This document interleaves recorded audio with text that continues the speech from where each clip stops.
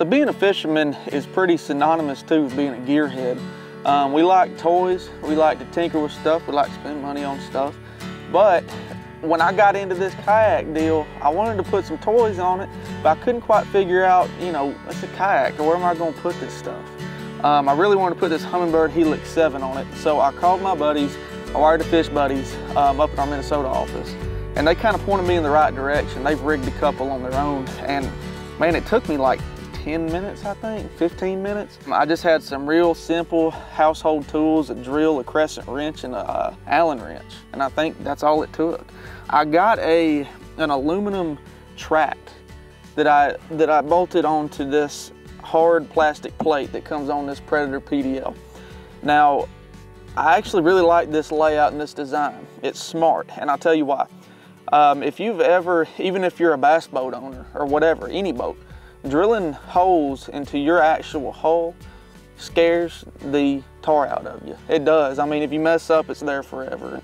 This little plate right here is replaceable. So if you screw up, like you're screwing that track into this hard plastic plate. So if you screw up, if you do something wrong and you don't like it, this is replaceable. Now this thing right here is actually pretty slick. You know, you got your Humminbird up here on ram mounts, and right here you've got a battery. That's all it is. So it allows you to switch this HELIX 7 between boats. It's plug and play. If you just buy this mount, you can use this one graph for 2 boats for the price of 1. Not bad.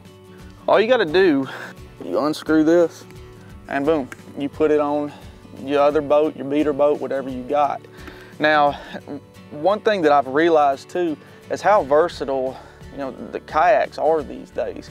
They're a lot more than, you know, what I thought initially. So I've got this ball base right here. If you don't like this setup with the little track right there, that's fine. You can take this base, you can screw it right there. You can do whatever you need to with it, because you might have a different kayak and it might have like things set up a little bit different way. But I mean, that's really as difficult as this is. I mean, it's simple, and you can use this thing multiple boats. You can put that mount wherever you want to, wherever it's easily reachable and accessible for you. And man, it's a pretty sharp system. I'm pretty impressed.